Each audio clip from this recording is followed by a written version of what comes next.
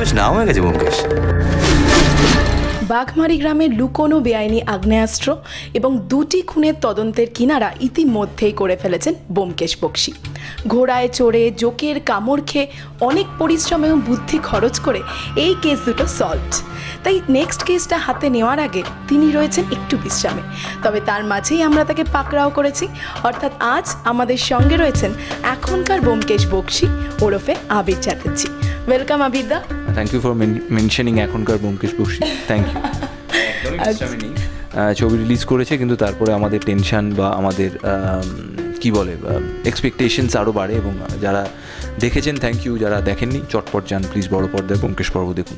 হলুদার বধুয়া রয়েছে সে দাঁড়ায়, দেখো পরানো চলে যায়, রয়েছে সে দাঁড়ায়। আচ্ছা, ফার্স্টে বলো আমি তোমার কাছে কি বলে অ্যাড্রেস করব, আবির দা নাকি ব্যোমকেশ বাবু? ব্যোমকেশ বাবু বললে আপত্তি নেই, বাট আলটিমেটলি তো আবির দাই আর কি। আচ্ছা, তুমি তোমার কেস সলভ করেছো যেটা বললে, তো এখন কি একটু রিল্যাক্স মোডে রয়েছো নাকি nervous? Relaxed in the sense ছবি রিলিজ করে গেছে সেটা, বাট এখনও তো গভীর আগ্রহ নিয়ে অপেক্ষা করছি যে মানুষ তারা কীরকম ফিডব্যাক দেন। সো রিল্যাক্সড পুরোপুরি বলবো না, মিক্সড রাইট।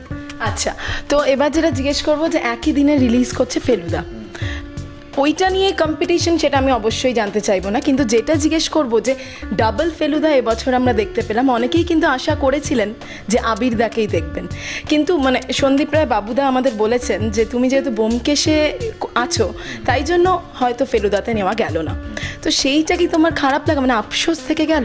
দেখো, এই বিষয়টি নিয়ে আর এখন এই মুহূর্তে কথা বলে লাভ নেই, কারণ এটি নিয়ে প্রচুর চর্বিত চর্বণ হয়েছে। So I would like to give it some more time, because time will tell the like whatever happened, time is the best judge. আর আমার মনে হয় এতে করে আমার প্রতি দায়িত্বটা আরও বেড়ে যায়, ব্যোমকেশটা আরও ভালো করার তাগিদটা আরও বেড়ে যায়। তাহলে ফেলুদা ভার্সেস ব্যোমকেশ হলে কি ব্যোমকেশে গিয়ে তোমার কাছে? It's nothing called Feluda versus Byomkesh, it's about good films, এবং বাংলা ছবি যদি ভালো চলে সেটা আমাদের সকলের পক্ষে ভালো। আচ্ছা, আর ব্যোমকেশকে যদি আমরা দেখি, মানে ব্যোমকেশ বক্সীকে তোমার সাথে যদি আমরা মেলাই, তাহলে কিছু কিছু দিক খুব মিলে যায়, যেমন ধরো পত্নী প্রেম, তোমার অবশ্যই প্রচণ্ড ইন্টেলেক্ট, তারপর তো এই যে বুদ্ধিমত্তা সেটা মিলে যায়। এছাড়া এগুলো তো আমরা আপাত দৃষ্টিতে দেখছি, কিন্তু আরেকটু যদি ভেতরে ঢোকা যায়, তুমি অনেকটা ব্যোমকেশের সাথে মিশেছো, কোন দিক থেকে মেলাতে পারো নিজেকে যদি একটু বলো? মেলাতে পারার থেকেও বেশি মেলাতে চাই যে জায়গাগুলো, সেটা definitely sense of honesty and sense of morality.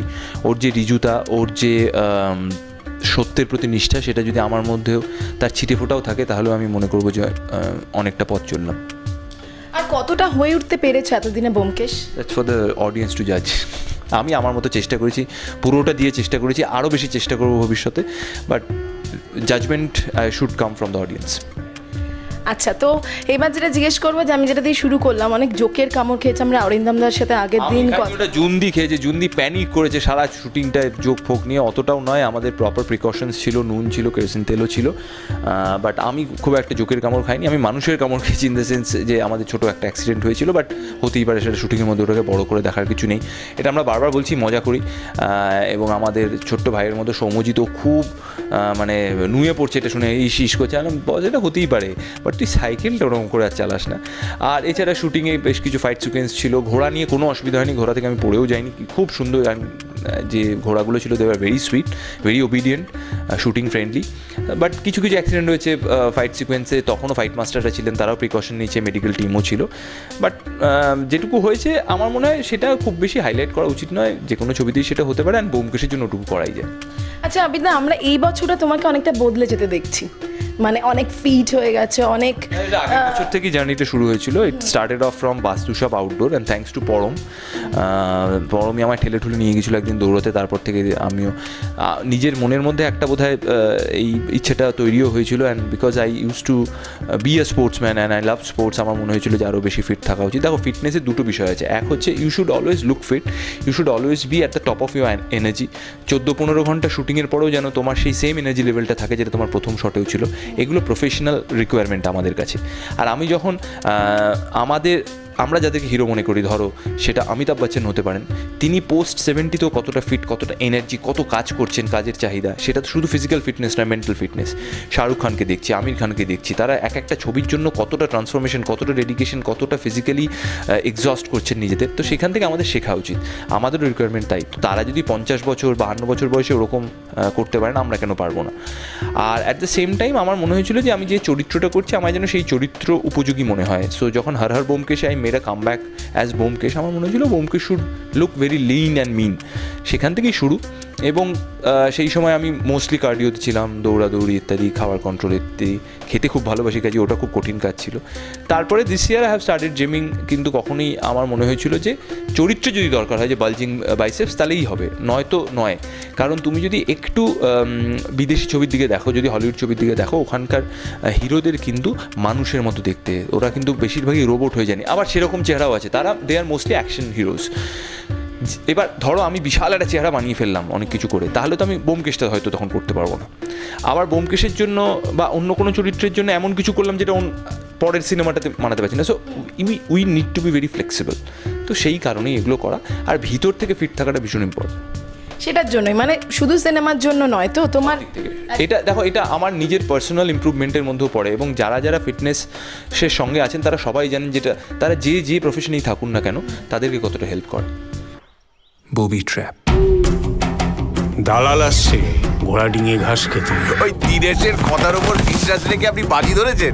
ওনার হিস্ট্রিটা তুমি বললে তোমার যেটা মনে হয় তোমার সাথে অনেকটা আছে বোমকেশ, সেটা হচ্ছে অনেস্টি। তোমার কাছ থেকে মানে চাও অবশ্যই, আমি মনে করি যে আছেও। তো একটা অনেস্ট আনসার চাইবো তোমার কাছ থেকে, যে এখনকার যারা যারা আছেন অভিনেতারা, তোমার কাদের মনে হয় যে কে হতে পারতো বোমকেশ হলে মানাতো, আর কে হলে একদম মানাতো না? থাক না, আমি নিজে যখন বোমকেশ করছি আমি তো খুব বায়াসড একটা ওপিনিয়ন দেবো এটা নিয়ে, কাজে এটা নিয়ে খুব বেশি তর্ক হওয়ার কোনো চান্স নেই। Honest answer is I think I look good as Byomkesh, এবং দর্শকরাও শুনে ফিডব্যাক দিয়েছেন। So let's keep it that way. আমি অন্য কাউকে আর বোমকেশ তো দেখতেই চাইবো না নিজেকে ছাড়া। তো আমি সবার ক্ষেত্রে একই কথা বলবো। আর ফেলুদা হিসেবে দেখতে চাইবেন? আর আমি বললাম এখন এই মুহূর্তে আমি ওটা নিয়ে কোনো কমেন্টই করছি না।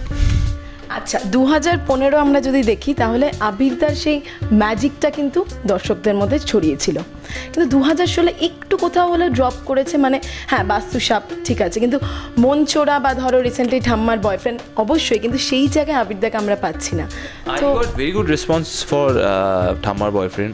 ঠাম্মার boyfriend was one of the few releases just post demonetisation, তার ফলে মার্কেট সেন্টিমেন্টস অতটা ভালো ছিল না, তা সত্ত্বেও আমরা হাউসফুল শোজ পেয়েছি। এবং ঠাম্মার boyfriend is comparatively a smaller film budget wise, presentation wise, ঘরোয়া ছোট্ট মিষ্টি ছবিও, সেটা কিন্তু ওই মুহূর্তেও প্রচুর স্ট্রেসের মধ্যে মানুষ দেখে বলেছেন আমরা অনেকদিন বাদে খুব হাসলাম। এবং ঠাম্মার বয়ফ্রেন্ড আমার কেরিয়ারে খুব important film, because I had the opportunity to play the mail lead against the legendary actor call Savitri Chatterjee. So I am happy in that way. বাস্তুসাপ was box office hit, at the same time critically acclaimed, এবং বাস্তুসাপ আমাকে অনেকগুলো award এনে দিয়েছে। আমি খুব বেশি award পাই না, এবার পেলাম দেখলাম বাস্তুসাপের জন্য, thanks to Kaushik the, a complete different me. আর বছরের শেষে ব্যোমকেশ পর্ব। সো আমার মনে হয় ইটস ওয়েল ব্যালেন্সড। আর মাঝখানের ওই গ্যাপটা দরকার ছিল বলে আমার মনে হয়, কারণ 2014-15 দু বছর পর সব মিলিয়ে প্রায় 12টা ছবি রিলিজ করেছিল আমার। সো আমার মনে হয় দর্শকদেরও ওই মাঝের যে গ্যাপটা ওটা দরকার ছিল, এবং আমার তো ডেফিনেটলি দরকার ছিল। আচ্ছা, ব্যোমকেশ পোস্টারে আমরা তোমার লুকটা দেখছি খুব অ্যাগ্রেসিভ, ভীষণ একটু হিংস্র বলা যেতে পারে, চোখটা বিশেষ করে। তো তুমি পার্সোনালি কি সেটা মানে কাজের জন্য কোনদিন অ্যাগ্রেসিভ হতে পারো এরকম? ভীষণই অ্যাগ্রেসিভ আমি আই এম হার্ডকোর কম্পিটিটিভ, আমি ভীষণই অ্যাগ্রেসিভ কাজের ক্ষেত্রে। আর ব্যোমকেশের যেটা তুমি বললে rightly pointed out, we wanted to C Byomkesh much more এজিয়ার and much more focused.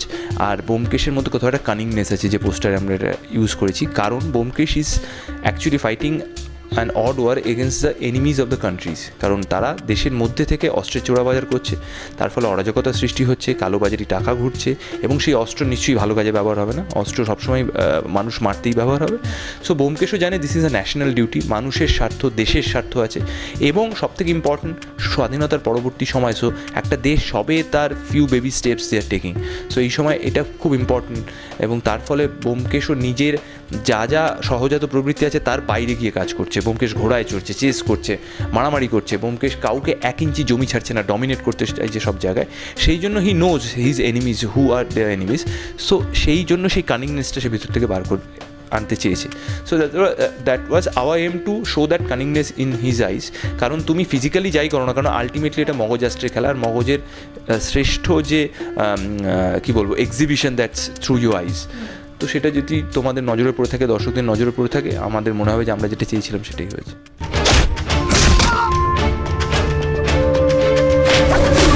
আচ্ছা, এবার বলি যে গল্পটা যদি আমরা পড়ি অমৃতের মৃত্যু, সেখানে ব্যোমকেশ একটা বেশ হাসির জায়গা করেছিলেন, ওই পুলিশ অফিসার একটু হাসতেন হে হে করে, সেইটা নকল করতেন। এখানে কি তোমার সেটা আমরা দেখতে পাবো? না, এখানে Byomkesh is very serious and on the face. Byomkesh ওই যে বললাম কাউকে 1 ইঞ্চি জমি ছাড়ছে না, এবং যখন সে দেখে যে কেউ তার কাজে কোনো রকম ব্যাঘাত সৃষ্টি করছে, সে সমূলে উৎপাটন করে দেয় সেটাকে। So that's Byomkesh in Byomkesh পর্ব। আচ্ছা, এবার একটু ব্যক্তিগত প্রশ্নে যাই, মানে ব্যোমকেশ নেই না, অন্য কিছু নয়, তো যেটা জিজ্ঞেস করবো যে ব্যোমকেশ করতে করতে কোনোদিন এরকম কোনো কেস সলভ করে ফেলেছো ছোট্টখাট্টো নিজের লাইফে? চেষ্টাই করিনি, মানে একটু বুদ্ধি খাটিয়ে এরকম করতে তুই তো খাটানোর চেষ্টাই করি, বাট না সেরকম কিছু হয়নি। আর আরেকটা প্রশ্ন জিজ্ঞেস করবো যে ব্যোমকেশে তোমাকে আমরা পেয়েছি অঞ্জনদার হাতেও এবং অরিন্দম শীলের হাতে, তো কোন নামটা তুমি আগে নেবে, অঞ্জনদা না অরিন্দম শীল? দেখো, ডেফিনেটলি এখন অরিন্দমদার কথাই বলবো, তবে এটা অনস্বীকার্য যে অঞ্জনদা has given me the chance when I was not even one film old. আমার ক্রস কানেকশনে তখন ডাবিং চলছিল, যখন অঞ্জনদা আমাকে দিয়ে ব্যোমকেশের মতো একটা এত বড় এত আইকনিক চরিত্র আমাকে দায়িত্ব দিয়েছিলেন। So I will ever be indebted to him, সেটা কোনোদিনও অস্বীকার করার আমার কোনো চান্সই নেই। বাট অরিন্দমদা খুব যত্ন করে ব্যোমকেশ বানান, প্রতিটা ফ্রেম, প্রতিটা মানুষের কস্টিউম কী হবে, তাদের ইন্টারপার্সোনাল রিলেশন কী হবে, ডায়ালগ থেকে শুরু করে এই যে ডায়ালগের মধ্যে যে বিটুইন দ্য লাইন্স যে সময়টায় নিয়ে যাওয়া, সেই সময়টাকে আরও ভালো কীভাবে এক্সিবিট করা যায়। ব্যোমকেশ একদমই ইনডোরে বসে বসে জ্ঞান দিচ্ছে তা নয়, সে আউটডোরে বেরিয়ে পড়ছে। ব্যোমকেশ অনেক বেশি ধারালো, তীক্ষ্ণ, সেই সময়কার আর্থসামাজিক প্রেক্ষাপটটা দারুণভাবে উঠে আসছে, এবং যে মেসেজগুলো দেওয়ার কথা সেগুলো সব আন্ডারলাইন্ড, ভীষণ উচ্চকিতভাবে কোনো জ্ঞানের জায়গা নেই। আর সব থেকে বড়ো কথা, যে লিমিটেড বাজেট, লিমিটেড রেস্ট্রিক্টেড ইনফ্রাস্ট্রাকচারের মধ্যে ব্যোমকেশ বানাতে হচ্ছে, সেটা যেন কোথাও কোনো পর্দার একটা সেকেন্ডও সেটা বোঝা না যায়। অরিন্দমদা নোজ ইট লাইক এনিথিং, এবং আমরা সর্বভারতীয় স্তরে তাদের দর্শকদের কথা মাথায় রেখে ব্যোমকেশ বানাচ্ছি। সেই দিক থেকে দেখতে গেলে অরিন্দমদার ভিশন ইজ লাইক মানে ইন্ট্রিগিং। আর দেখবে তুমি ব্যোমকেশের কোনো গল্পে আমরা কিন্তু ক্রাইমকে জাস্টিফাই করার বা গ্লোরিফাই করার চেষ্টা করছি, সেটা কিন্তু অঞ্জনদার 3টে ব্যোমকেশেই কিছু না কিছুভাবে ছিল। দ্যাটস হিজ ইন্টারপ্রিটেশন, ভুল ঠিকে যাচ্ছি না। সো এইভাবে আমরা নতুন ব্যোমকেশকে অনেক লার্জার দেন লাইফ একটা জায়গায়, হিরোইক একটা জায়গায় প্রেজেন্ট করার চেষ্টা করছি। মানে দুটোর তুলনা তুমি করছো? তুলনা আমি করছি না, দর্শকরা করছেন, তারা করুন।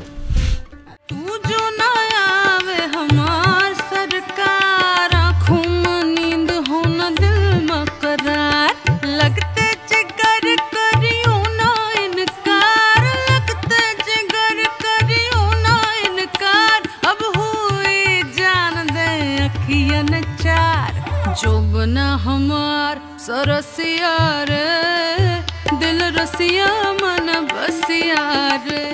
এবার আরেকটা প্রশ্ন জিজ্ঞেস করবো যে এইবার ব্যোমকেশটা কেন দেখতেই হবে, এটা আগে একটু বলো। ব্যোমকেশ যেন আমি বারবারই বললাম, অনেক বেশি ধারালো, তীক্ষ্ণ, অনেক বেশি অ্যাডভেঞ্চারাস ব্যোমকেশ। একটা সুপার ন্যাচারাল আধাভৌতিক ফিলিংও আছে, অমৃতের মৃত্যু গল্পের মধ্যেও সেটা ছিল। জঙ্গল, ঘোড়া, চেজিং, অনেক বেশি গতিময় ব্যোমকেশ এবার। এবং ব্যোমকেশকে দেখা যায় on the face very serious, ফিয়ার্সি, কারণ Byomkesh is on a national duty. এবং ব্যোমকেশ অজিতের যুগলবন্দি আগের ছবির তুলনায় অনেক বেশি কার্যকরী এখানে। সব মিলিয়ে it's a new Byomkesh. Last একটা কোয়েশ্চেন করবো, তুমি বললে তুমি কম্পিটিটিভ, একটু আগেই বললে, তো তোমার কম্পিটিশন কারা এই সময় দাঁড়িয়ে? ডেফিনেটলি আমার কম্পিটিশনের মধ্যে পরম আছে, যিশু আছে, ঋত্বিকও আছে। ঋত্বিক হয়তো এই ছবিতে আমার সঙ্গে আছে, কেন আমরা কন্টেম্পোরারি অ্যাক্ট্রেস, আমরা হয়তো একই ধরনের ছবি বেশি করছি। সো সেদিক থেকে দেখতে গেলে উই আর কম্পিটিটার্স। তো জিৎদা, দেবদা নেই? আমি বলবো জিৎ বা দেব মূলত যে ধারার ছবি করে, যদিও দেব এখন অনেক অন্য ধারার ছবি করছে, ও কমলদার সঙ্গে কাজ করছে, কৌশিকদার সঙ্গে কাজ করেছে, টনিদার সাথে কাজ করেছে, সৃজিতের ছবিতে কাজ করলো। সো কুডোস টু হিম যে ও ওর কমফর্ট জোন থেকে বেরিয়ে এসে, এবং ওর যে হিউজ ফ্যান ফলোয়িং, সেটা মাথায় রেখেও অন্য ধরনের ছবিতে নিজেকে এক্সপেরিমেন্ট করছে। So kudos to him. তবে মূলত দেববাজি যে ধরনের ছবি করেন, সেই ধরনের ছবি তো আমরা করি না, কাজে আমি ওইভাবে দেখছি। But definitely on a larger picture they are also my competition, but সেটা কিন্তু একেবারেই প্রফেশনাল ক্ষেত্রে। লাস্ট একটাই প্রশ্ন, ব্যোমকেশ হয়ে যদি কিছু দর্শকদের বলে দাও, মানে একদম আবির চ্যাটার্জি না হয়, ব্যোমকেশ হয়ে। ব্যোমকেশ ভীষণ রিলেভেন্ট, ব্যোমকেশ ভীষণ সমসাময়িক, কারণ অমৃতের মৃত্যুতে আমরা কিন্তু সেই কালোবাজারির বা সেই চোরা কারবার তার বিরুদ্ধে একটা লড়াই লড়তে দেখি ব্যোমকেশকে। এই মুহূর্তে বোধহয় সেরকমই কিছু আমাদের দেশেও ঘটছে। কাজেই এই সমসাময়িক ব্যোমকেশকে, এই অ্যাডভেঞ্চারাস ব্যোমকেশকে, এই গতিময় ব্যোমকেশকে দেখতে বড় পর্দায় 16ই ডিসেম্বর থেকে ব্যোমকেশ পর্ব চোখ রাখুন। আর একটা ভীষণ ইম্পর্টেন্ট কথা, এই ছবির শেষে ব্যোমকেশ নিজের দেশ সম্পর্কে কিছু কথা বলে, কারণ পোস্ট স্বাধীনতা সবে একটা দেশ তার নতুন জার্নি শুরু করছে এবং ব্যোমকেশ বলে যে ভবিষ্যতে এই দেশটা কেমন হবে তা আমাদের কিছু আচার আচরণের উপর নির্ভর করবে। সেটা আজকের দিনে দাঁড়িয়েও ভীষণভাবে সত্যি। তো এগুলো কী, সেটা কি আদৌ যুক্তিযুক্ত, সেটা দেখতে গেলে বড় পর্দায় ব্যোমকেশ পর্ব দেখতে হবে। আর পাইরেটেড সিটিতে যদি ব্যোমকেশ পর্ব দেখেন, আপনারাও কিন্তু কালোবাজারিকেই প্রশ্রয় দিচ্ছেন, প্লিজ করবেন না। Thank you so much আবিরদা। শুনলেন আজকে আলোচনাতেই যে ব্যোমকেশকে নতুনভাবে চেনা যাবে, তবে তারপরেও শেষে যেটা আবিরদা বললেন যে আমাদের দেশকে, দেশের সম্বন্ধে নতুন কিছু আমরা জানতে পারবো, বা যেটা জানা উচিত এতদিন হয়তো আমাদের জানা হয়নি সেটাও জানতে পারবেন। তাই সেগুলো যদি জানতে হয় অবশ্যই দেখতে হবে ব্যোমকেশ পর্ব, এবং এছাড়াও টলিউডের আরও নানান খবর জানতে অবশ্যই আপনাদের চোখ রাখতে হবে সিটি সিনেমা এবং সিটি টলিউডে।